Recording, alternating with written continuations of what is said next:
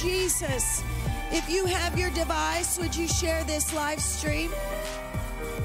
And if you would turn in your Bibles to Jeremiah 15 and 16. I feel like this portion of Scripture is so fitting every time that we come for preaching or teaching or whatever the reason would be, anytime that we are hearing the Word of God. Would you read this with me? Thy words were found, and I did eat them. And thy word was unto me the joy and rejoicing of mine heart. For I am called by thy name, O Lord God of hosts. We cannot just come together tonight and hear the word, but it has got to get into our spirit, that we would eat it, that we would digest it, that not only would the word come in, but the word would flow out from us. Amen? Would you lift your hands right now and let's thank God for the word tonight, the preached word, the taught word. God, that it would minister, Lord. You know every need here tonight. Oh, you know the hunger in the heart, Lord Jesus. God, fill those that are hungry, God. Oh, let it overflow in them, Lord Jesus. Oh, your word is joy. It is a rejoicing in me, God. I don't know what I would do without your word. Oh, God, your word is life to me. I thank you for the living word. Oh, God, I thank you that your word is an encouragement. Thy word is a lamp unto my feet and a light unto my path. Thank you, Jesus. Thank you, Jesus. Can we all raise our hands to the Lord? How many of you are thankful for what he's brought you through already this week, day 27 of week 2 of school? How many of you are thankful for what he's doing? Hey folks, how many of you have seen some of your 5 make a change, make a shift? Have we got it? How about we take those 5 right now and we lift them up to Jesus right now? Hallelujah, God. We thank you for what you're doing. We thank you for your spirit, oh God. We thank you, God, that you will draw all people to you if we will only but lift you up in Jesus' name. In Jesus' name. High five your neighbor. Tell him it's all because of Jesus. Oh, look at you, the other person, say, that's true. Oh, we need you, Jesus. Oh, hallelujah. Sing all because of Jesus. All because of Jesus. All because of Jesus. All because of Jesus. We are here. Oh, because of his blessings. All his bountiful blessings. We are here. Sing all because of Jesus. All because of Jesus. All because of Jesus. We are here. Because of his blessings. All his bountiful blessings. We are here. Since I am here. Oh, I'm gonna praise his name since we are here. Oh, I think that you should do the same since we are here. Oh, together let's praise his name because of Jesus. We are here. All because of Jesus. All because of Jesus. All because of Jesus. We are here. Because of his blessings. All his bountiful blessings. We are here.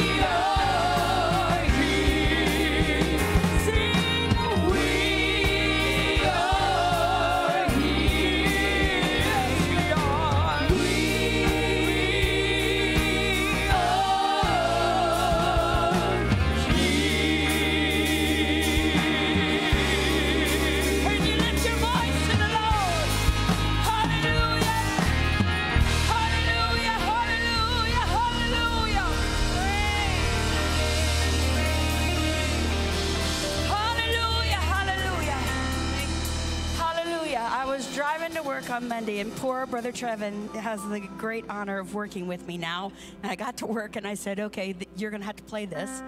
And I didn't even write him a lead sheet, so bless his heart.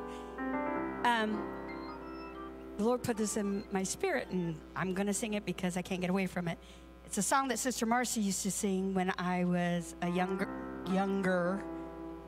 Thank you, Lord, for the sunshine in the middle of the night.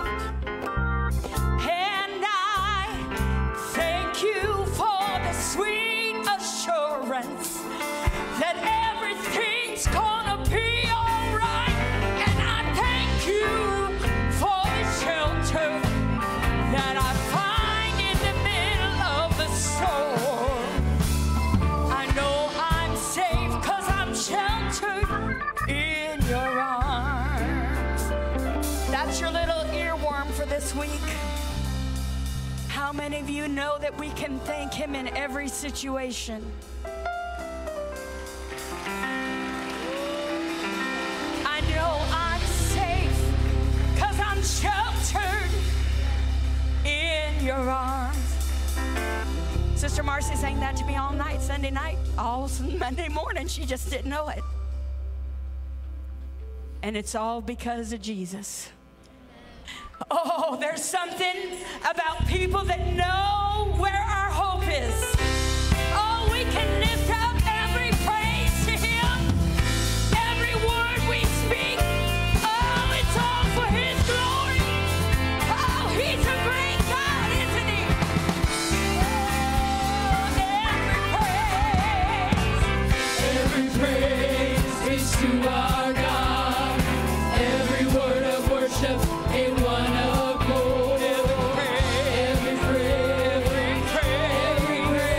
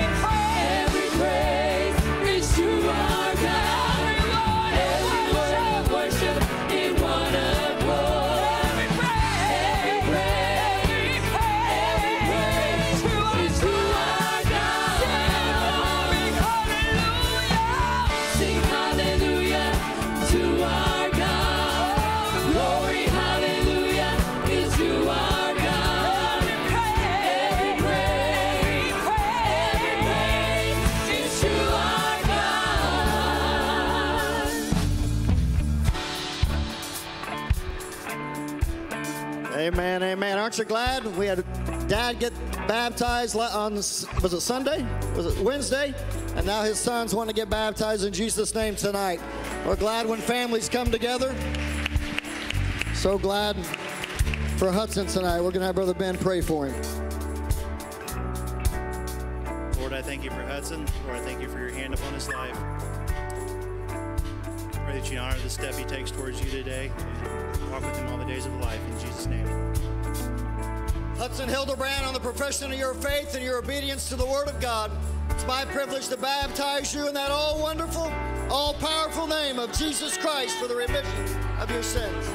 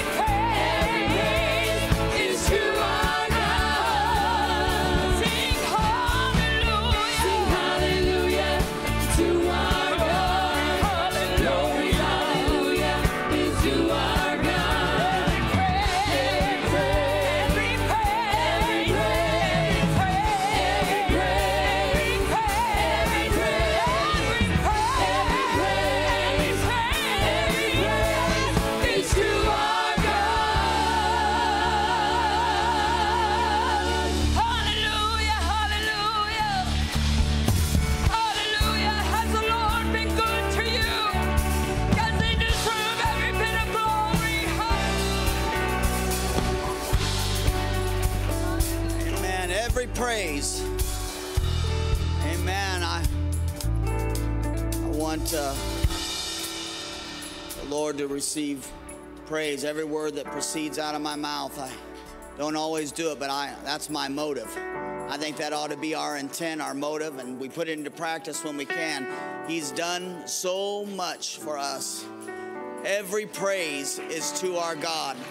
I don't deserve any glory. You don't deserve any glory. We can honor one another, but He deserves all the glory. He's been so faithful. God bless you. Thank you for being in church tonight. We honor you for your faithfulness to the house of God. Amen. You may be seated. Would you give the Lord a hand clap of praise as you're seated? Because He's been so good to us. Welcome to everyone on this Wednesday night. Those joining us online, God bless you. I was amazed this week. Remember your tithe and offering, but Sunday night we just made a statement about if you wanted to give to help brother and sister. Did you enjoy Brother and Sister Gibbs Sunday night from missionaries to Malawi? Wow. Wasn't that fantastic? What a great people and a great work that they're doing. And so far, we want to thank the people of God and the church to supporting just the Bible school. So far, you have given over $8,000 to help them. Amen. That's roughly sending 14 students to Bible school for one entire year. So we're sponsoring basically 14 Bible school students in Malawi to go for 1 year to learn the Word of God. Amen. That's awesome. something that they can't do themselves. So thank you for your giving. But also remember your tithe, your regular tithe and offering here at Apostolic Center. Thank you for that. A few announcements. Of course, you have your QR code for the different fellowships going on. Make sure that you check those out and know the dates and times and so forth. But regarding the Bible studies, if you are doing Teach the Teacher or you happen to purchase a Bible study, those are now available and ready for pickup in the bookstore. So after service tonight, you can get those. They're there, and they're in and ready to be picked up. Our annual ladies conference, once again, is themed Good Company. And that's with Sister Donna Linville. That's September 10th and 11th here at Apostolic Center on Friday the 10th, 7 p.m. and Saturday, September 11th at 10 a.m. So 2 services. Be mindful of that. Invite someone. And our End Time Prophecy Conference will be Saturday, September 25th at 6 p.m. and Sunday, September 26th at, of course, our regular times, 9:45 and 5 p.m. God bless all of you. We're going to hear from Pastor. We're glad Pastor's back. And the classes can be dismissed. And starting next week, we will all meet back in the sanctuary for the month of September. So this will be our last night breaking out. And so next week we will all be in the sanctuary. So the rest of you that are here, would you say, God bless Pastor Shine? Yeah, thank you.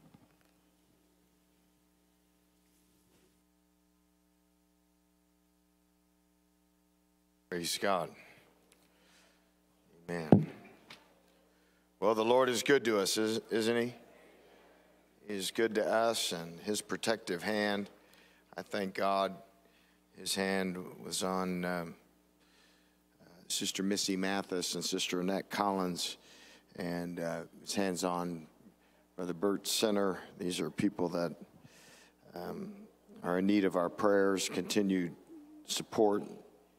I appreciate good reports and what the Lord is doing, helping us along the way. And so thankful for that. Thankful for our church. Your faithfulness is to be commended, and God bless you for that. I also glad that Brother Greg and Amy Crow are here. God bless them. We're glad they're visiting from Texas and came up to see everybody, and God bless them. We love them, appreciate them so much. I would like for us to turn to 1 John, if you want to stand for the reading of the word of the Lord. 1 John. You have to go way back in your Bible, and we'll look at 1 John chapter 5, and we're going to read verses 7 and 8. Actually, let's just let's jump back to verse 4. Let's do that.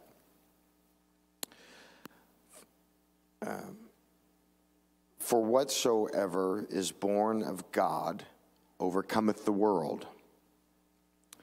And this is the victory that overcometh the world, even our faith. Everyone say, our faith. Boy, that was weak. And that ought to be a point where we get excited about that we are overcomers by our faith. Our faith. It's got to be personal to you. Our faith.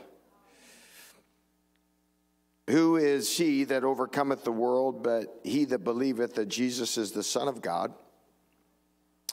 This is he that came by water and blood, even Jesus Christ, not by water only, but by water and blood. And it is the Spirit that beareth witness, because the Spirit of truth. I want you to notice 3 elements here: water, blood, and spirit. Water, blood, and spirit. There are 3 that bear record in heaven: the Father, the Word, and the Holy Ghost, and these 3 are one.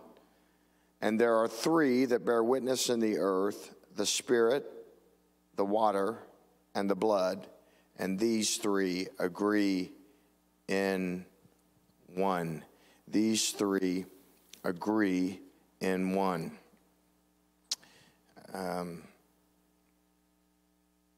I want to talk just for us a little bit, to us a little bit tonight about truth, how important truth is, and from Scripture. I believe the Lord's going to help us. And so let's ask him to do that. Lord Jesus, we love you. Thank you for what we feel in this house. Lord, we honor you. We praise you. We love you. And we glorify your name in the name of Jesus. And everyone said amen. Amen. God bless you. You can be seated tonight. So I want to tackle just a few things, if I can, tonight, right off the bat. Truth is a word that is thrown around a lot of places. You know, and even people will say things like, they'll say things like, well, that's my truth.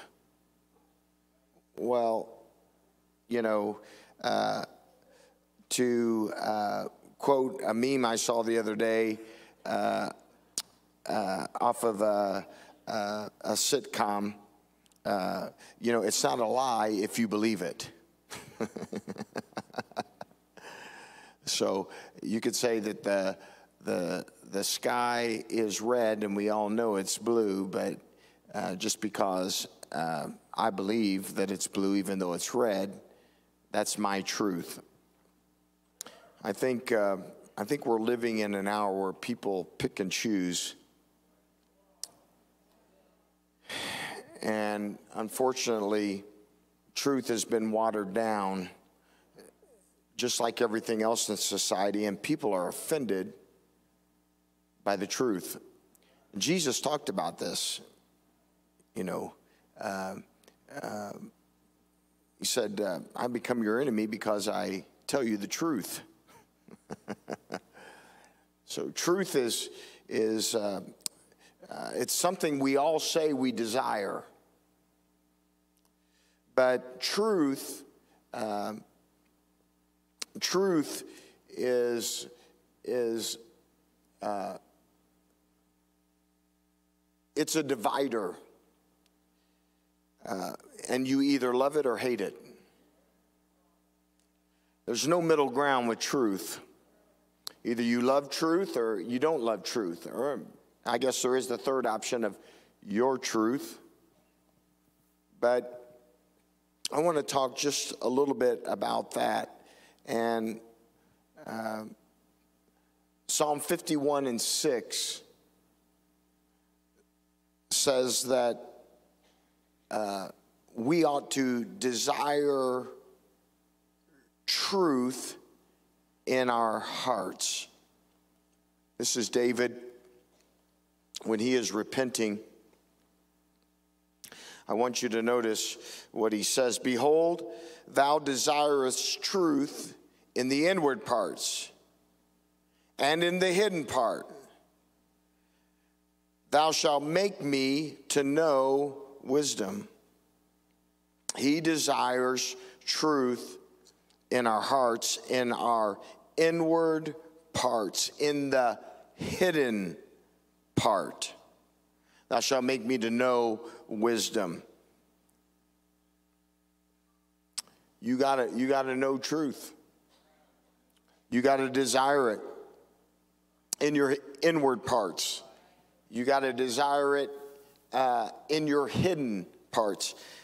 I was thinking this week, a song came to me. It's an old song. I was trying to think of the date, probably, I don't know, late 70s, early 80s. And when I was thinking and seeking the face of God, it's that old song, I'll give you all, I will give you all. If all is what you ask for me, I will not withhold. But the verse was the one that kept coming over and over in my mind. Many times I said that I would give to you my all. I withheld a secret part I thought that no one saw. And then I asked, is there not some other sacrifice I can bring? But if that's what you want, dear Lord, I'll give you everything. Truth is an all or nothing proposition.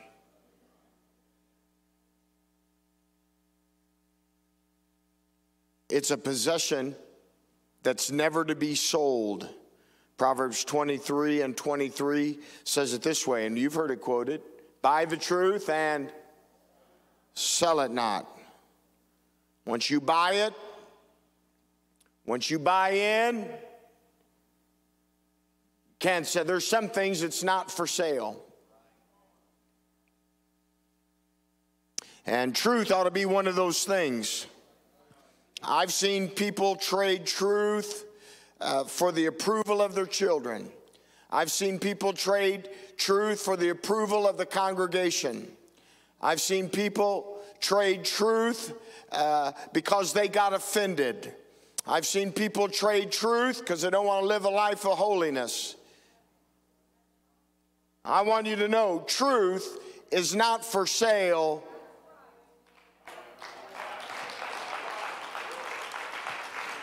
Truth is not for sale.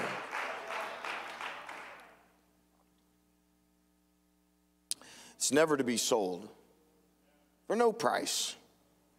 What are my grandchildren worth? What are my kids worth? You can't give me enough money. I can't buy enough life insurance that I wish that they were dead. At least not any I can think of at the moment. I'm kidding.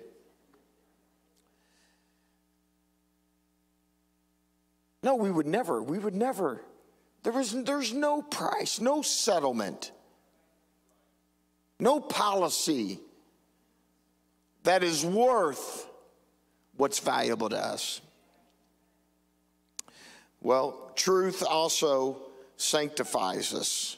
Not only do we buy it and we not sell it, but I will tell you what truth will do. John 17, verses 17 and 19, sanctify them through thy truth.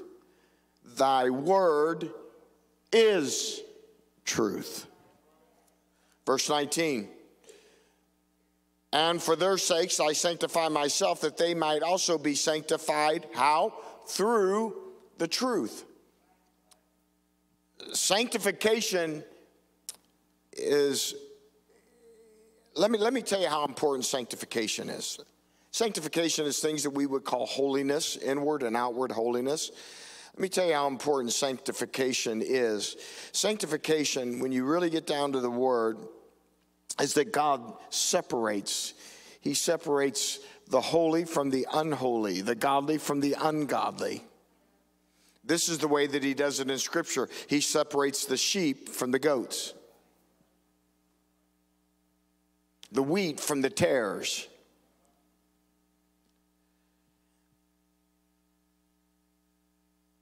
God is going to look at those at the day of judgment, and he's going to say one of two things. Either enter in, thou good and faithful servant, or depart from me, you worker of iniquity, I never knew you. He is going to separate the sanctified. And so that's why truth is so important. It'll separate you for destruction or salvation. Okay. What does it also do? Not only does it sanctify us, it purifies us. 1 Peter chapter 1, verse 22 says it this way.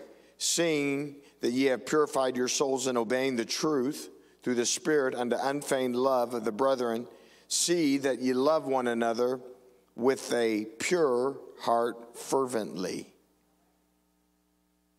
Purified your souls in obeying the truth. So important. I'm not going to necessarily go through all these, but we are judged by truth. Psalm 96:13, John 12:47 and 48. We're judged by truth. Go ahead and put that up there. Let's see who I got back there. I can't see my glasses. Yeah, I saw you wave your hand. That doesn't mean I can see you. Who else? Brandy Bayless? Brandy Oberhill? Is that right? Do you have your glasses on? Does she have her glasses on? Oh, okay. I've got mine on. I feel like, well, I won't tell you what I feel like. I'll tell you what I feel like. I need a new prescription. That's exactly what I feel like. But put up Psalm 96:13. I'm not going to hurry. I'm going to do what I get through, and then if that. Before the Lord, for he cometh to judge the earth, and he shall judge the world with righteousness and the people with his truth. We're going to be judged, and the world's going to be judged, but right, we're going to be judged by what we know. We're to study it. 2 Timothy chapter 2. I love Paul's writings, the pastoral epistles. 2 Timothy chapter 2 and verse 15. It says, study to show thyself approved unto God, a workman that needeth not to be ashamed, rightly dividing the word of what? Truth. Truth. 2 Timothy 3:14 through 17, it says this. He says, but continue thou in the things that thou hast learned and hast been assured of knowing of whom thou hast learned them, and that from a child thou hast known the Holy Scriptures, which are able to make thee wise unto salvation through faith that is in Christ Jesus. All Scripture is given by inspiration of God and is profitable for doctrine, for reproof, for correction, for instruction in righteousness. Truth. You got to continue. But continue in the things that thou hast learned. You've studied. You've learned it. Continue in it. And so that's what we're seeking to do. I have really become concerned lately that there is an idea that truth is offensive to people. And you say, how do you know that? How do you know that truth is offensive? I'll tell you how it is. Well, you don't think I'm saved? You don't think I'm going to heaven? I mean, you can't even have a conversation with anybody. And I'm going to tell you what, it's not just out there, it gets in here. Well, we're all taking different roads, but we're going to the same place. Really? I didn't know it was doors. I thought it was the door. I didn't know it was the ways. I thought it was the way. I didn't know it was the truths. I thought it was the truth. We get offended by it. Are you telling me that everybody out here that doesn't believe like we believe is going to hell? I'm laughing for the live stream. No one's laughing here, live stream. I'm glad you're laughing out there.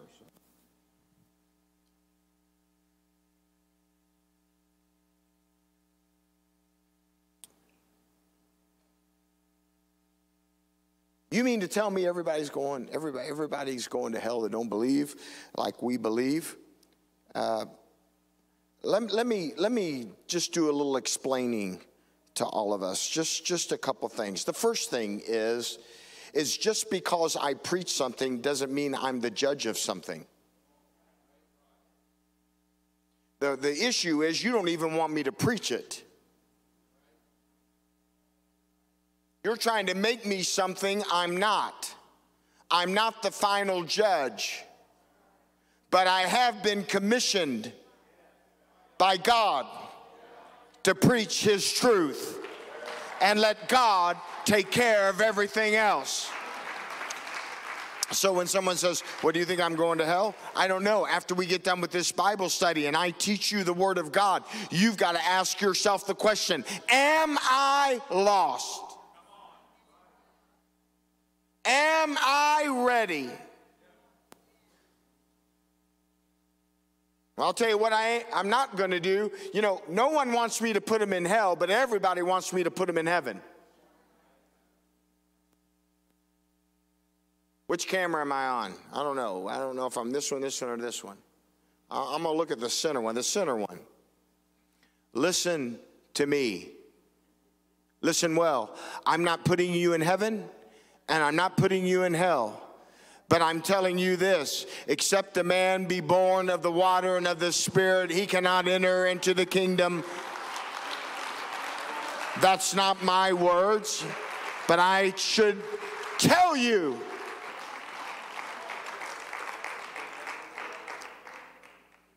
And if we really believed it, we'd be teaching it more. We'd be talking about it more. We don't have to teach the teacher, and I'm glad we're doing teach the teacher, but let's teach the lost. So what they get offended? It's not my job to save people, and neither is it yours. Your job is to teach and preach and reach and love and care. Okay. All right.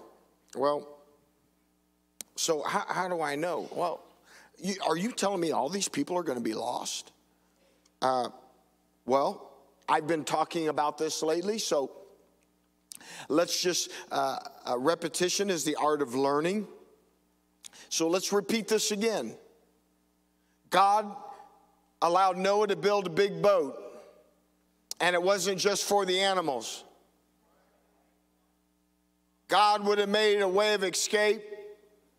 Noah wouldn't be called a preacher if he had not preached to his generation. It's going to rain. There's estimated that there were some 2 million people on the planet. Now, I'm not saying they could have all fit in the boat. Obviously, most likely they could not have fit in the boat. But maybe they could have. Maybe, I know this, either they all could have fit in the boat, or God would have spoke to somebody else to build a boat along with Noah. This is the way we're getting out of here. But the reality is that God destroyed the whole earth, but 8 souls. And you're telling me that you can live any way you want to live, do anything you want to do, believe any truth you want to believe, and God's going to excuse you?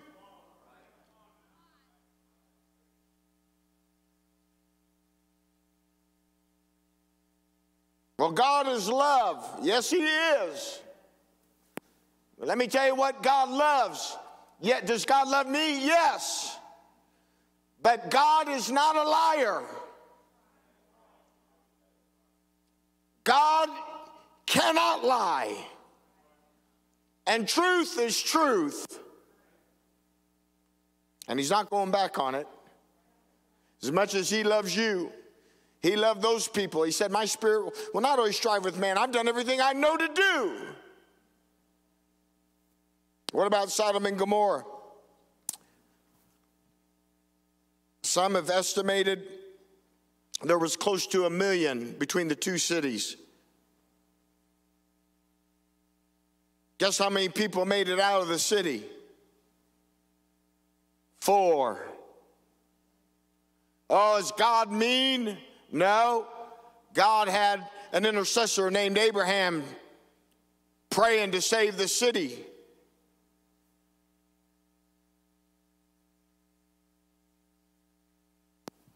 Did God spare the city? No, he didn't spare it. How many made it out? 4. How many made it to the mountain? 3. 1 looked back. What are you saying? I'm saying those are the examples that Jesus used of the end time. And we think we can make a mockery of God's book, His words, His truth. Well, I know that's kind of tough, but I'm going to tell you that you got to live by this book. What it says is right and true.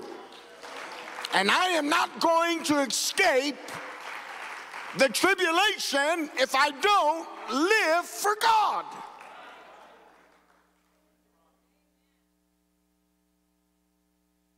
Now, you won't hear this a lot of other places because it's too offensive to people. And I'm not trying to offend, but remember that thing where it said all scripture is given by inspiration of God? Do you remember that? Let's go back there and take a look at it. Because I'm telling you, we're living in a NIMBY-PAMBY, those are Daryl Dowdy expressions, sissified, weak-kneed generation. And it's not only in the world, it's in the church. None of us, I'm going to tell you, I'm right with you all on this. I mean, but think about it. All scripture is given by inspiration of God and is profitable for doctrine. Okay? That's good. I can handle that. It is profitable for doctrine. But here's where we get an issue. For reproof. For correction. And for instruction in righteousness. We don't like that 2-to-4 ratio. We want somebody to tell us all the good stuff. Well, Paul's saying half the time you need reproof and correction. The rest of the time it's profitable for doctrine and for instruction, learning. We don't want that reproof and correction. I'm going to tell you something. God, please don't let that be taken out of my life. Thy rod and thy staff, they comfort me. Yeah, that's all right. The rod and thy staff, they comfort me. That staff was used to pull a sheep where it didn't need to go. It was giving it correction. It was giving it reproof of its direction. The rod, they would hit the sheep to give it correction, reproof. The Lord said, thy rod and thy staff, they comfort me. In other words, they keep me out of danger and they protect me. And it's a comfort to know that I've got somebody that loves me enough that says, don't go hang out by the cliff where you can fall and be lost forever.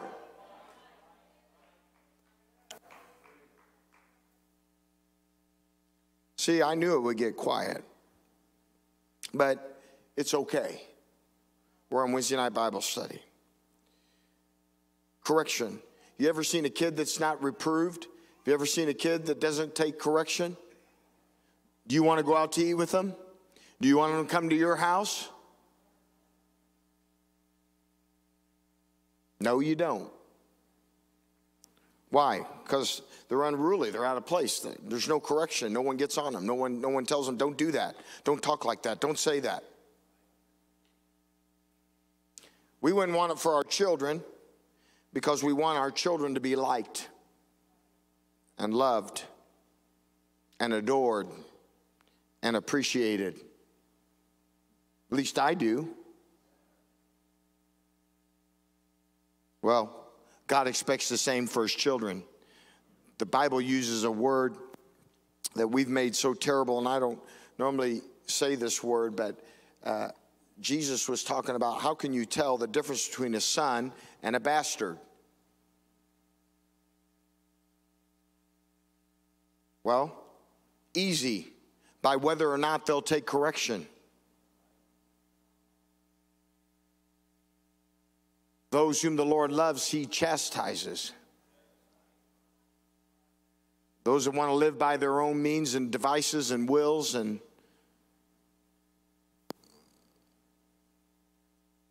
God said, I can't be a father to you. You won't listen to what I say.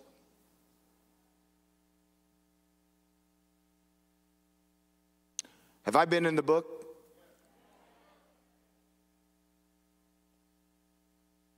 All right. I got 11 minutes or so. What about this blood, water, and spirit? Blood, water, and spirit are so important because they are the elements of salvation. One in and of itself will lead to error and destruction. They all work hand in hand. You cannot have one without the other. Or the other. So, let's talk just, if we can, I'd like to talk a little bit about this, and let's see what the Lord will do in helping us. So,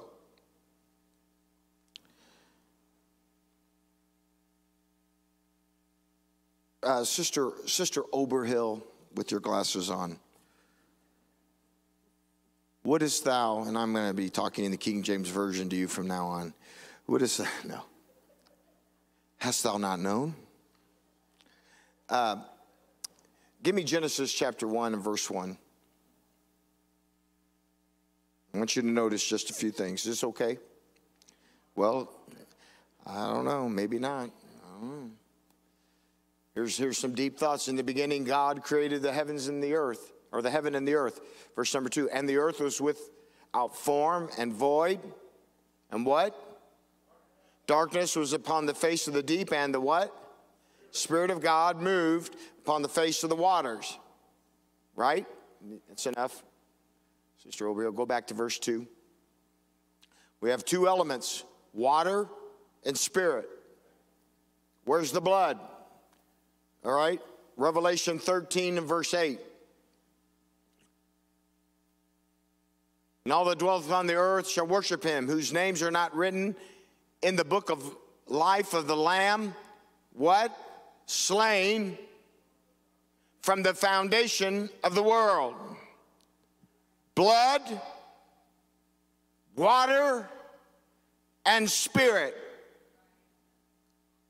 This thing is built on truth of blood, water, and spirit. You find it at the very beginning of the book to the end of the book.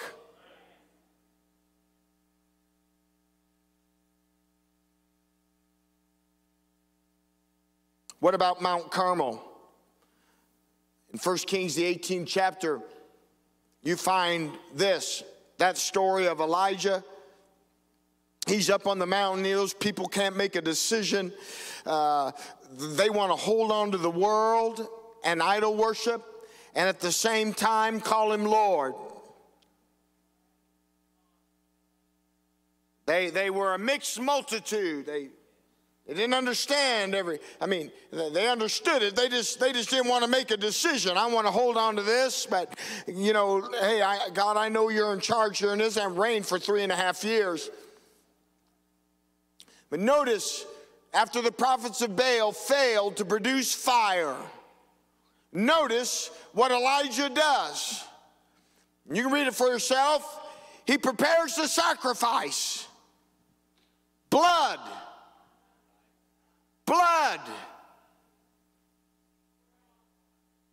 Blood. Then he tells them, go get water and pour water on the altar. Water, water, water. And then the fire falls and consumes the sacrifice, the altar, and the water. It's the Spirit of God. The Spirit, the fire of God falling. What do you have? You have blood, water, and Spirit.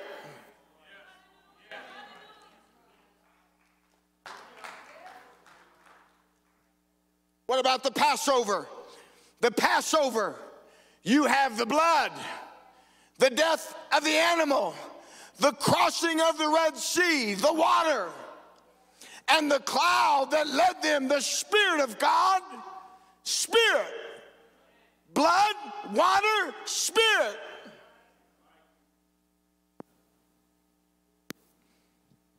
What about the tabernacle?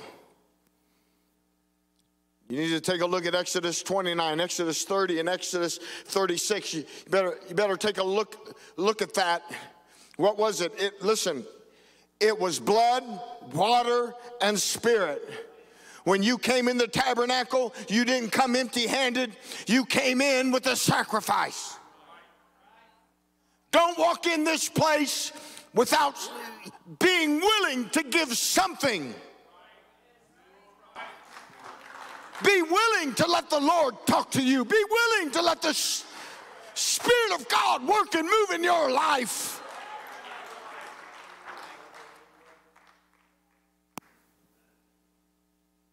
You go in that thing, the first thing you saw when you walked through that door. And how many doors did the tabernacle have?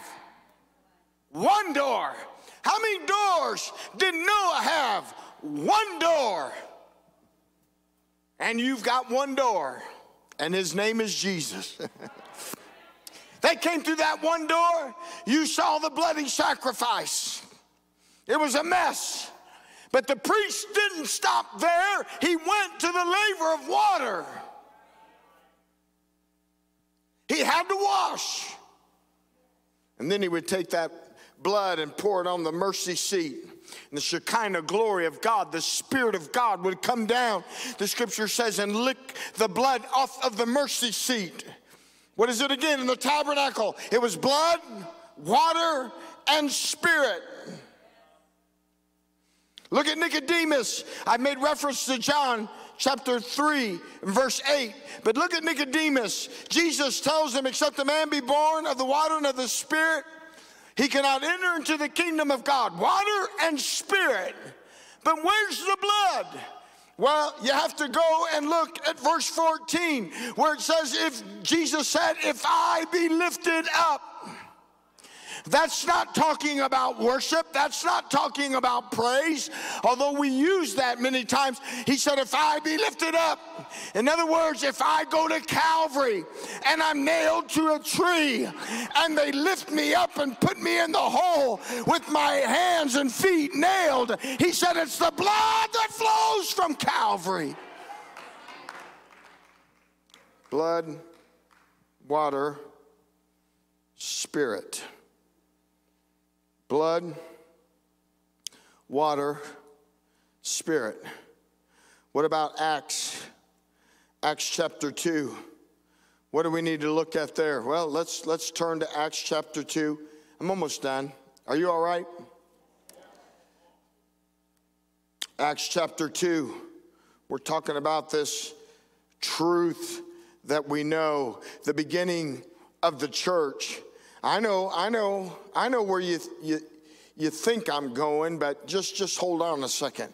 I want you to notice the three elements at Pentecost. First of all, the blood, Acts 2:36. Notice this. Therefore, let all the house of Israel know assuredly that God hath made that same Jesus whom you have crucified, both Lord and Christ. What are you talking about? When they crucified him, there was blood. There was blood. Notice Acts chapter 2 and verse number 41. There's the blood, 41, here it is. Then they that gladly received his word were baptized. And that same day were added unto them about 3,000 souls, baptized in water. And then Acts 2:2-4. And suddenly there came a sound from heaven, as of a rushing mighty wind, and it filled all the house where they were sitting. And there appeared unto them cloven tongues like as of fire, and sat upon each of them. And they were all filled with the Holy Ghost, and began to speak with other tongues as the Spirit gave them the utterance. What are you saying? What are you teaching us tonight, Pastor? I'm telling you, it's blood, water, Spirit. You got to repent. Be baptized in Jesus' name and filled with the Holy Ghost for your salvation. What about Jesus? Well, let's take a look at Calvary. Let's close it out with Calvary. St. John, the Gospel of John, the 19th chapter. I want you to notice, if you will, the 34th verse. He said, but one of the soldiers with a spear pierced his side, and forthwith came there out blood and water. Blood and water. Say, well, where's the Spirit in this? You just have to go up a few verses, chapter 30. And Jesus, therefore, had received the vinegar. He said, it is finished. And he bowed his head and gave up the ghost. Hebrews said he was offered through the eternal Spirit. The Spirit was resident there. What are you saying? I'm saying it's got to be blood, water, and Spirit. You've got to repent. Thankful for those that have been baptized. You got to be baptized in Jesus' name. But you also got to have the Spirit of God living inside of you. That's the Holy Ghost. The Holy Ghost is in this place. God has not left us to ourselves. The first two, we can do it on our own. We can repent and come to an altar and say, God, I'm sorry. We can go down in a watery grave and have our sins washed away. What he does in the water, we're obedient to go in. But that truth of God, the Bible tells us that it is for the remission of our sins, the wiping out, the washing out, the forgetfulness of sin. And the last step is the Spirit of God. I can't give the Holy Ghost to anybody, and neither can you. That's why the Holy Ghost is divine in its nature, because the Holy Ghost will come. And when the Holy Ghost comes, it will not just touch you on the outside. It will come and fill you on the inside. And how do you know that I'm full? Because when you're full, you'll begin to speak things you never learned. Languages you never went to school for. And God will begin to speak through you supernaturally. Hallelujah. You didn't know I was bilingual, did you? I was bilingual by the time I was 8 years old. God filled me with the baptism of the Holy Ghost, and I began to say things I never said before. I'm not talking about gibberish. I'm not talking about,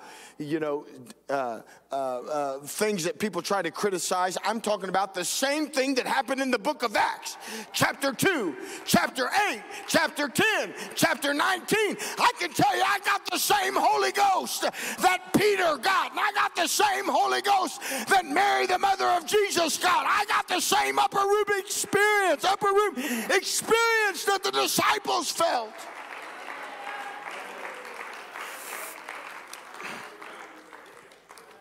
That's people today. Let's all stand. That's people today.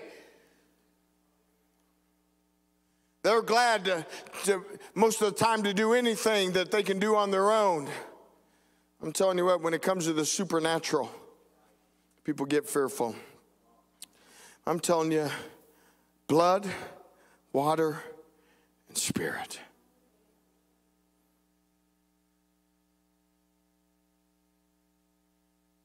Pastor, are they all important? Absolutely they are. But I'm going to tell you, this thing starts with blood. He was the lamb slain before the foundation of the world. Before the Spirit of God could come and move on the face of the waters, he had to be the lamb slain. Blood. Blood. Why is the blood so important? Because the blood is at the altar of sacrifice. The blood is in the death.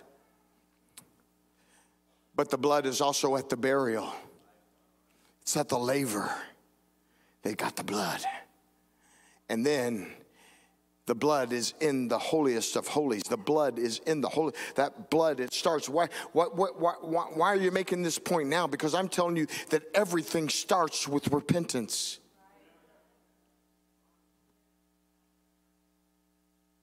Everything starts there, but you can't stop at repentance.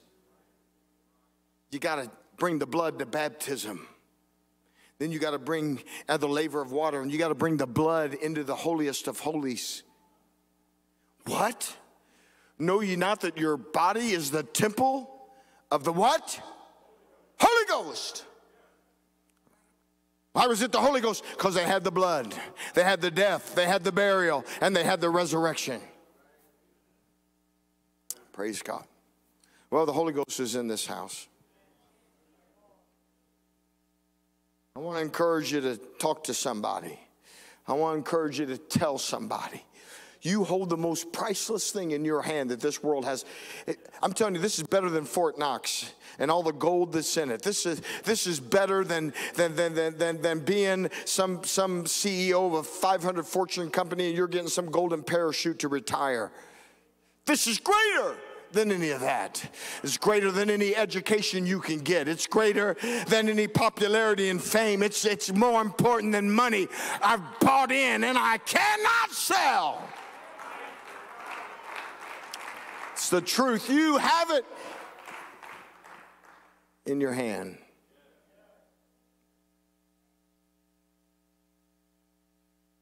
It's that pearl. The Lord said, don't cast it before swine. You don't have to fuss with anybody. You don't cast the pearl before swine, but you say, there it is. You want to know how to be saved? It takes blood, water, and spirit. You want to know how to make it? Blood, water, and spirit. It's death, burial, and resurrection. It's that 1 Corinthians 15. He said that gospel that I've received, you've received. He said how that Christ died and that he was buried and that he rose again. Blood, water, spirit. The Holy Ghost is in this place. I think it'd be good for us just to consecrate ourselves again to truth. I'm going to live it. I'm going to love it. I'm going to do what he called me to do. I'm going to be what he called me to be. Come on, let's gather in. For Calvary's cost and be willing to say yes. I will give, come on everybody, I will give you all, I will give you all. Oh, if all is what you ask of me, I will not withhold. Oh, and if my sacrifice is less than giving you my very best, help me remember Calvary's cost and be willing. Come on, sing it from your hearts. Oh, I will give you all. I will give you all. Oh, if all is what you ask of me, I will not withhold. Oh, and if my sacrifice is less than giving you, help me remember Calvary's cost and be willing to say yes. One of the things that I say, and I'll leave you with this, you can encourage some people in the Lord. I have many times say, well, what about me? What about my parents? What about my grandparents? What about my aunt? What about my uncle? What about my distant cousin? You know, what about salvation for them? And here's what I always say. I said, you're making it about the who and not the what. We're going to get ourselves in trouble when we make it about the who and not the what. What do you mean by that? I'm saying I'm not into judging the people, grandma, grandpa, whoever. All I know is what the Word of God says. And it's not about the who, it's about the what. What needs to be done? I need to be born of the water. I need to be born of the Spirit. And that can only happen when the blood, repentance happens. Amen. God bless you. Encourage 10 or 15 people in Jesus' name. If my sacrifice